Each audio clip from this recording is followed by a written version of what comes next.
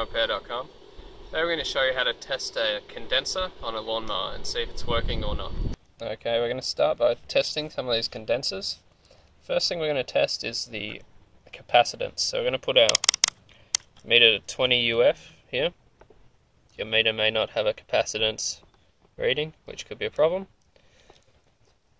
But if you put the black terminal on the condenser and the red on the lead, you should get a reading here. You can see this one is 0.33 or 0.32. So that's this one. Get this big fat one here. We'll do the same thing.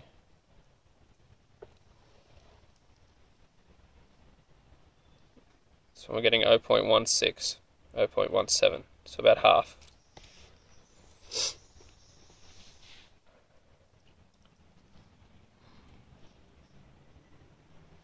This one we're getting 0.18.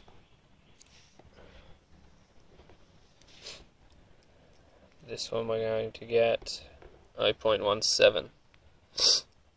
Okay, the first thing we're going to do is grab a condenser. This is one of the ones that read 0.17.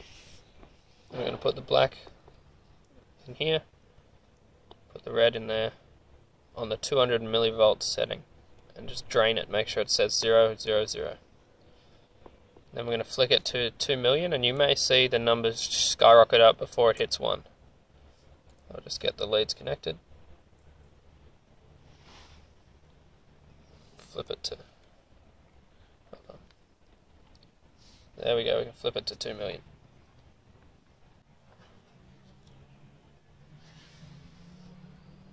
You saw for a fraction of a second there, the number shot up and then it went to 1. Which means there was too much resistance, but it's still going to be putting voltage in, so we're just going to charge up the condenser, or the capacitor that it is. Okay, now we're going to just have the red lead connected, and then we're going to set it back to 200 millivolts. Wait for the reading to hit 0.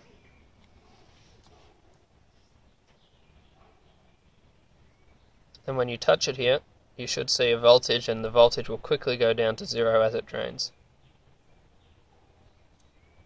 So there you saw, it's going down, back to 0. So we're going to try it again, this time on the capacitor that read 0.33. I'm going to do the same process.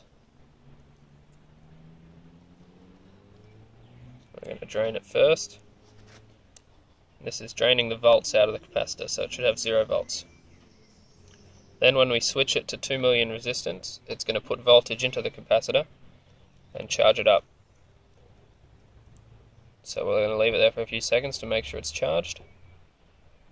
We're going to take off the black lead, because the purpose of the condenser is to hold a charge.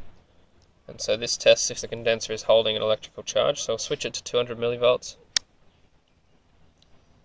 And once the reading is 0, we'll see if there's any voltage in there, because there should still be voltage here even if we've left it for a couple of seconds. So when we touch it, the volts will go down like so, slowly until they hit 0 as the capacitor or condenser lets the charge out.